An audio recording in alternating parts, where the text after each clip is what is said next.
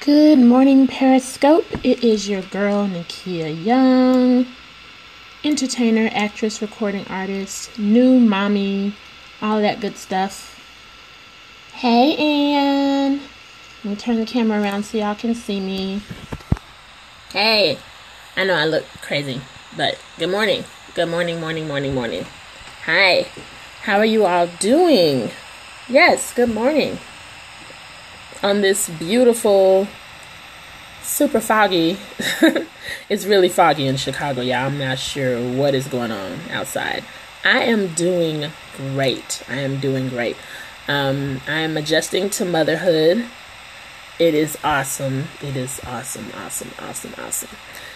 For those of you guys who are new to my broadcast and don't know, I just had my first baby 2 weeks ago, and he is beautiful. He's absolutely gorgeous, and he is sleeping. Glory to God. Hello. All right.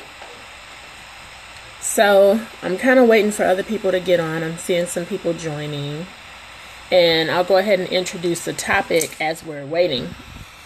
Excuse me. All right. So our topic is, can you stand to be blessed? Can you stand to be blessed? Right?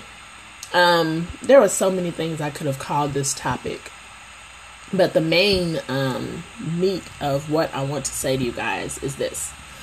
Oftentimes we pray for something, or we're standing on faith, or we're believing God for something, and then we get whatever that thing is, right? And we've all done this, so if you have, no condemnation, but have you guys ever double tap your screen if you've been here? So you get the thing and you're all happy because you got the thing you were believing God for. And then you kind of slack off on doing what it took to get the thing, right? So say you were fasting and you were praying, or you had some scriptures you were confessing and standing on, and yes, right? And so now you've got the thing and you're just like, glory to God, I got it. Praise the Lord, right? And you just kind of relax, like, okay, I got it. I got it, right?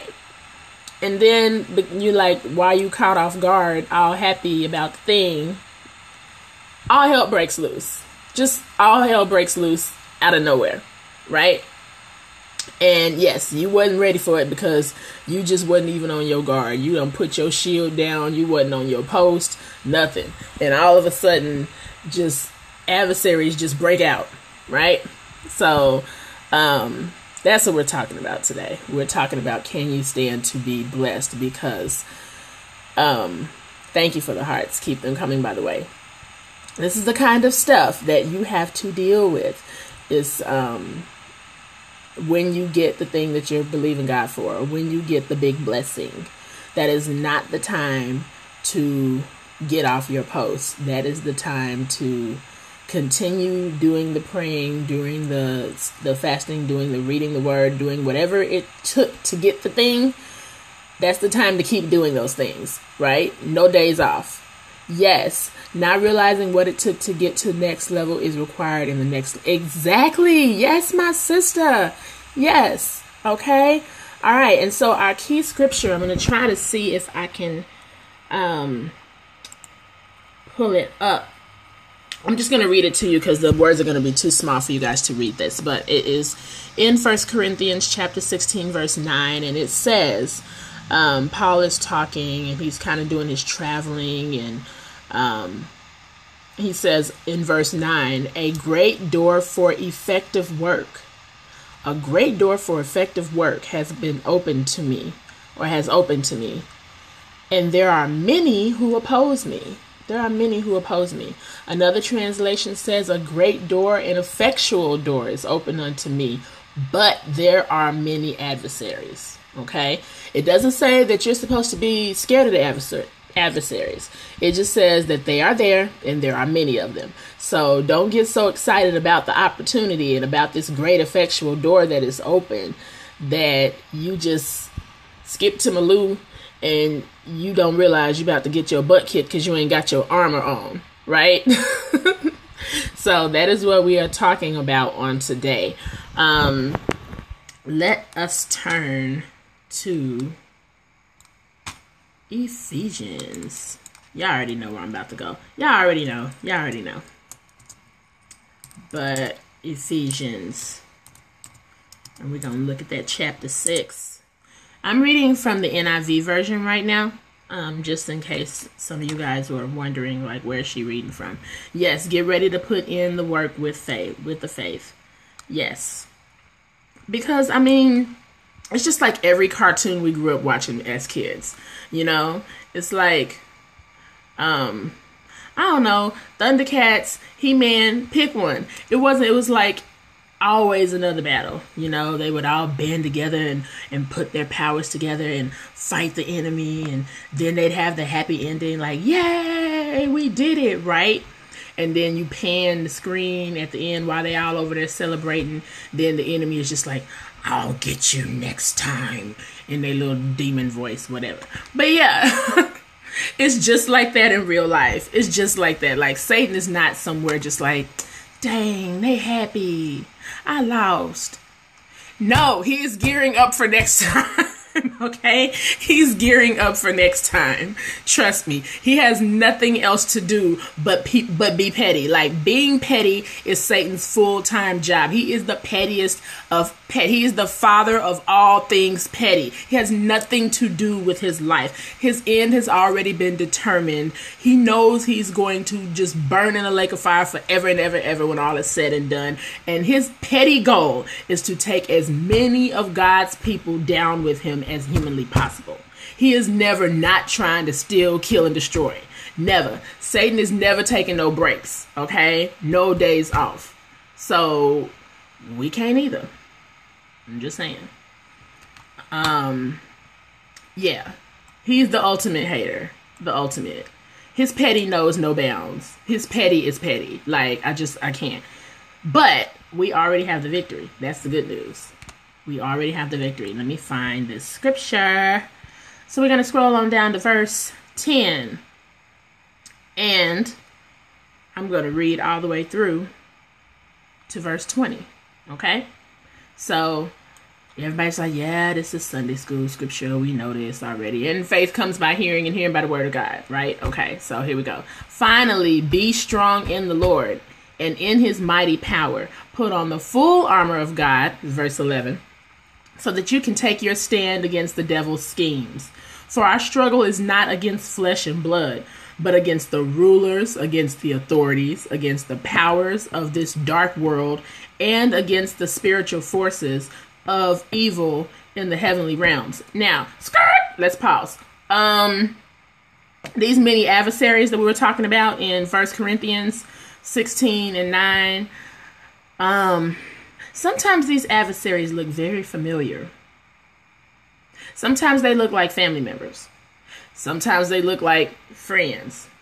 Like, most of the time they look like family members and friends. Most of the time our adversaries are not people we don't know. They're people we know, right? And the devil uses them because he knows that that's going to hurt us the most, right? He'll use some random every now and again, but most of the time it's people we know. So that verse, girl, look. Yes. I'm loving the hearts, you guys. Keep them coming and share this with your followers. Yes. Because somebody needs to hear this message and be encouraged. So, but it says our struggle is not against flesh and blood. That is very key to note. Very key to note. Because we got to pray for these people. We got to pray for these people because they are under the influence of what? Rulers, authorities, powers of the dark world, right? Hey, Juanita, what's up, hun? So this is not even them acting like this. I mean, it's them, but it's not them, okay? It's a spirit that is operating in them, okay? So, verse 13, therefore put on the full armor of God. Hey, Mildred, good morning. Welcome, ladies. Put on the full armor of God so that when the day of evil comes, you may be able to stand your ground. And after you have done everything to stand firm then, verse 14, hey, with the belt of truth buckled around your waist. Now, the belt of truth buckled around your waist and the breastplate, can't talk. Breastplate of righteousness in place. All right. The Bible being the belt of truth, the word of God is the ultimate truth. It does not even need defending. It doesn't. You just open it and you just read it. It's right there in black and white. The Bible needs no defending. You open it, you read it. If people got a problem with it, take it up with the author. They don't take it up with you. They take it up with the person who wrote it, right? So, that's a good weapon to have. I always come back with the word. You can't really argue with it. I mean, you can, but you arguing with God at that point. You're not arguing with me. Because I'm just living by what the word says. I'm just doing what the word says. Sorry, not sorry. So, verse 15, and with your feet fitted with the readiness that comes from the gospel of peace. Yes. In addition to all of this, take up the shield of faith with which you can extinguish all the flaming arrows of the evil one. Take the helmet of salvation and the sword of the Spirit, which is the word of God, right? So the word of God can be used as a sword in the Spirit, a belt of truth, right? Verse 18 says, and pray in the Spirit on all occasions. That's a good thing to start doing, right? Just pray in the Spirit. Pray in the Spirit on the toilet. Pray in the Spirit in the shower. Pray in the Spirit when you're eating your oatmeal in the morning. Pray in the Spirit in the car. Please pray in the Spirit in the car because people cannot drive. Y'all know people cannot drive in Chicago. That's a good place. Everywhere is a good place. In the car especially. Yes. So it says, pray in the Spirit on all occasions, verse 18. We're in Ephesians chapter 6. With all kinds of prayers and requests. With this in mind, be alert. And always keep on praying for all God's people, all the Lord's people. Pray also for me. So Paul's like, pray for me too, okay? And that's key because Paul is the messenger. And a lot of times we, forget to, yes, be alert. Yes, we forget to pray for God's messengers, God's pastors, apostles, teachers, God's artists. Like, we did a whole 30 days of prayer for the entertainment industry. And we weren't just praying for Christians in the entertainment industry, but definitely we had a couple of days where we interceded for them. We held them to this high standard, and then we see them fall publicly, and it's like embarrassing. Like, oh my gosh, I can't believe that they did that. Oh my gosh, I can't believe Israel Houghton cheated on his wife. Like, what? Like, these are people. We have to pray for them, right? Because, of course, Satan is going to turn up the level of temptation and attacks on them because he's mad. He's mad at what they're doing. Yes, right? So I love that Paul said, pray also for me. He's not holding himself up to some standard that he don't need prayer, right? He said, pray also for me that whenever I speak, words may be given to me so that I will fearlessly make known the mystery of the gospel, for which I am an ambassador in chains. Man, the adversaries that Paul had, you don't want them adversaries. But Paul was about that life. He persevered. Pray that I may declare it fearlessly as I should. Okay? So yeah. Anybody got any comments? For those of you guys who just hopped on, we're talking about can you stand to be blessed? And we're talking about how those of you who are on the replay, thank you for the replay. Thank you for tuning in. In the replay, you can't comment, but you can still double tap that screen and share hearts, right? So yeah, we're talking about the same thing, the same faith, whatever it took for you to get the things that you're praying for. You can't slack up on that once you got what you wanted. And a lot of times we do that. We get relaxed and we just kind of, I got it, right? And then we put our armor down and then the devil just come out of nowhere because he petty and attack, right? Our key scripture is 1 Corinthians chapter 16, verse 9. And Paul is talking and he says, a great door for effective work is open unto me, but there are many adversaries, right? And we're not to fear the adversaries. We already know we have the victory. We already know this. Satan already knows this. But he has no life. He is petty. He is the father of all things petty. And he has nothing better to do with his time than to look for ways to bring us down. And that is why we cannot slack on our praying, on our fasting, on our reading the word, on our having our full armor on at all times. So, just to kind of put it into perspective, y'all know I've been just giddy about this baby for months, right? And so me and my husband, we have the baby. The baby is born Thursday at like 2:48 a.m., right? Yes, ma'am. No time to slack. So the baby is born like almost 3 o'clock in the morning on Thursday. The very next day, we get a big victory financially, right? A big opportunity opens up for my husband. Yay, right? The day after that, Saturday, we're released from the hospital, like later Saturday evening. Between Saturday evening and Sunday afternoon, all kind of adversaries pop out. Just all kind of adversaries. I won't even go into what, but I will say this. It was a lesson learned, and it's just like, okay, you have a baby, especially you give birth to your firstborn male child that's going to carry on the name, right? That is not going to be no punk with the parents that this baby got. Y'all already know, right? So the devil is just like, right? Just shaking in his boots. So he's trying to figure out some kind of way to kick up dust, and it could just be just anything, getting people to confess bad things about you, getting people to do things that'll get you out of your love walk. And I've scoped about that before. It's a whole other scope. But whenever people are seriously trying it with you, please know that there is a huge, distractions, unnecessary distractions. Know that there's a huge blessing on the other side of that.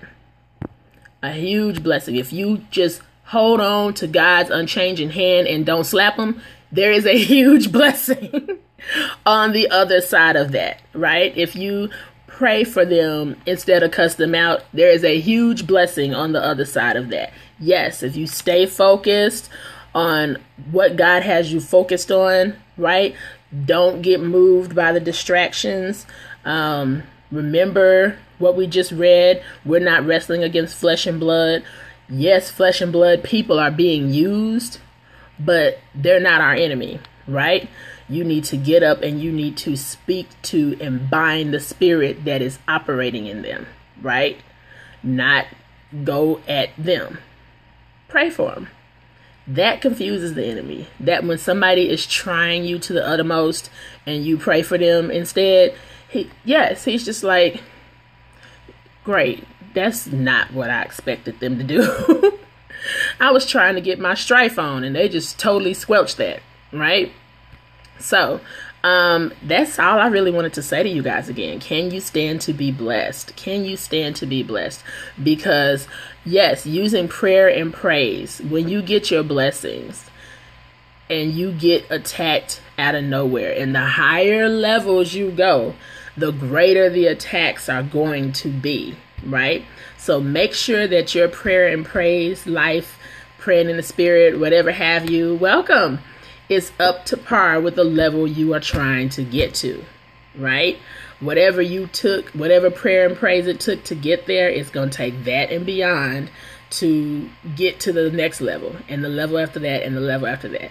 Thank you. Thank you so much for tuning in and for your very insightful comments. You guys are the bomb. So it is about time for me to go wake up this baby in here. So I'm going to go ahead and I'm going to get off. But I want you guys to share this with your followers because somebody needs this reminder this morning. And before I jump off here, my girl Tiffany Jordan, she posted something. I was posting a reminder for people to come tune in to Scope. And I had to, yes, I will. I had to get on Facebook and post it. And she posted this, which goes with our topic today. So that's why I'm sharing it. She says, the warfare is about where you are going, not where you are. If it could kill you, you would already be dead. Get your joy and peace back, get your focus back, and know that delay is not denial. God is setting you up. Rejoice in advance because your destiny is already written and sealed. God will be glorified through your testimony. So I just wanted to leave you guys with that. Speaking of testimony, last week on Hump Day Help, my husband and I shared our story about supernatural childbirth, and people were really blessed by that scope. We were able to download it and put the 4-part testimony on YouTube. So if you guys go to YouTube, my YouTube page is youtube.com/Nikeya Young, Nikeya. And then it's called Our Supernatural Childbirth Story. Okay? So our supernatural childbirth story, it's in 4 parts. It's on YouTube. Trying to find, well, I can't show it to you, but I'll turn the camera around for a brief second. Yeah, so that is where you find it. Just so y'all can see, because I don't look like this on my little picture. Y'all see, I originally have short hair, have a little pixie cut happening. That's what my hair looked like before I got pregnant and quit relaxing it and got all these braids and stuff. So if y'all see that picture, that's still me. You on the right page. And go to Our Supernatural Childbirth Story. It's in 4 parts. Feel free to share it with anyone you know who is pregnant. Yeah. And tell them to get the book, Supernatural Childbirth by Jackie Mize. That is all. I love you guys so much. Thank you for tuning in. Team Natural. Look, I'm not going to cheer too hard because I don't know how long I'm going to be on this team. I do love the convenience of crochets and stuff, but I don't know how long I'm going to be on this team because I miss my pixie cuts. I miss my little relaxed, short pixie cuts. So we're going to see. Anywho, y'all have a blessed week, a happy hump day. I love you guys, and I will see you next week. Bye.